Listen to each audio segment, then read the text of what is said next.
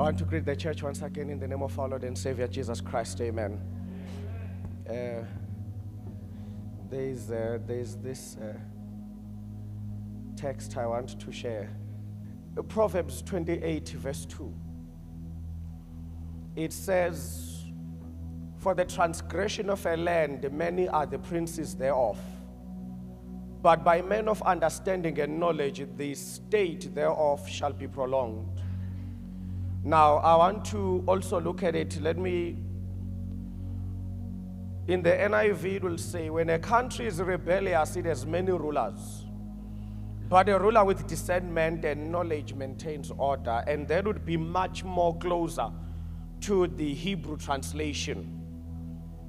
Because the final one in the other versions, like the King James, it will say, when there are men of righteousness, which is not actually what the Hebrew is saying. The Hebrew is saying when there is a man or a ruler of discernment and knowledge, he will maintain order. The interesting thing for me about verse 2 is it puts Christ at the center of something we never think about. According to the Bible, where there are many leaders, it is a sign that the nation is fallen. Because the Bible says, if one leader was righteous, that leader would sort out the nation. But because there's no righteous leader, the nation has to try many leaders. Why am I using this text as we close? The Bible remains with a very clear message. Until Jesus comes, we will not taste what it means to be led by righteousness. The Bible is very clear. Try them all. The more you try, the more you are proving the Bible. Because the Bible says, where there are many leaders, let's use modern day terms, where there are democratic elections, where there is a parliament with 400 members sitting, the Bible says, no, corruption is ripe in the nation. That's why the nation has to try so many different people, because it cannot find a righteous one. And the Bible says, but the day the King of righteousness arrives, then that nation shall never again be a rebellious nation. Until we submit that there is but one righteous ruler, we will try as many as we like. We will try as many as we like. But the truth is, there is only one who can lead this world, and his name is Jesus.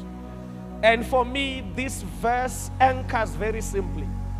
As long as I have to vote every 5 years, I have not made it yet to righteousness. Because my Bible says where there are many leaders, rebellion is rife. But where the King of righteousness is, not kings, where the King of righteousness is, there is no rebellion. And so Pastor Mente says to us, we are still waiting for that day. But what I love about my God is that though I am waiting for the second coming of Jesus, I can live life today as if he is already here. Those who study the theology, they tell us it's called the already but not yet. To see something that has not happened and take it from the future and bring it to your present so that it governs you today. When you live here tonight, if there is one thing I pray for, live like a citizen of the kingdom of the King of righteousness.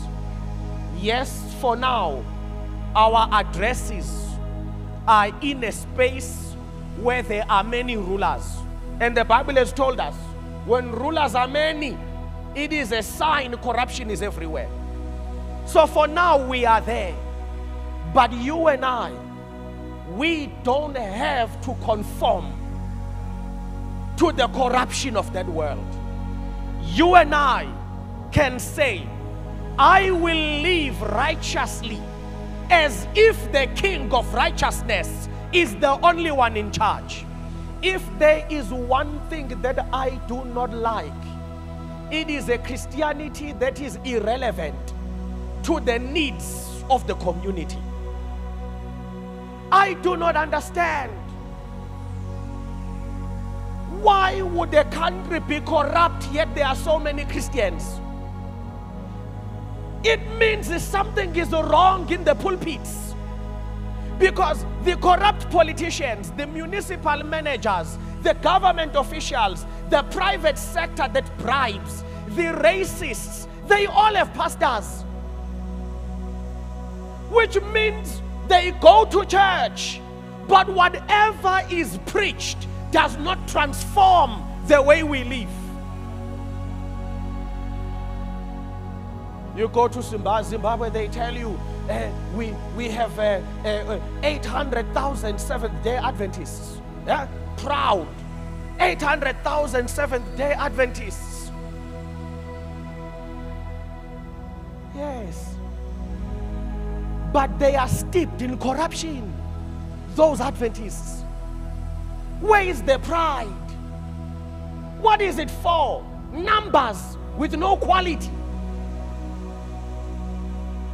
What is the point of boasting numbers when the nation is dying, yet 800,000 citizens claim to be the remnant? South Africa has over 300,000 Seventh-day Adventists. Why is evil thriving around us? It is because we have disconnected the pulpit from the street. Some of you are the corrupt government officials. Seated here, you work at Home Affairs. You are taking bribes to give fake IDs. But here, you are choristering us. It is a sign that between the pulpit and the street, there is no connection. Some of you seated here, you are Adventist medical doctors. From Monday, you will be writing people fake sick notes. You are our elders on Sabbath. During the week, you sell corruption. We cannot continue with the churches that are disconnected to society.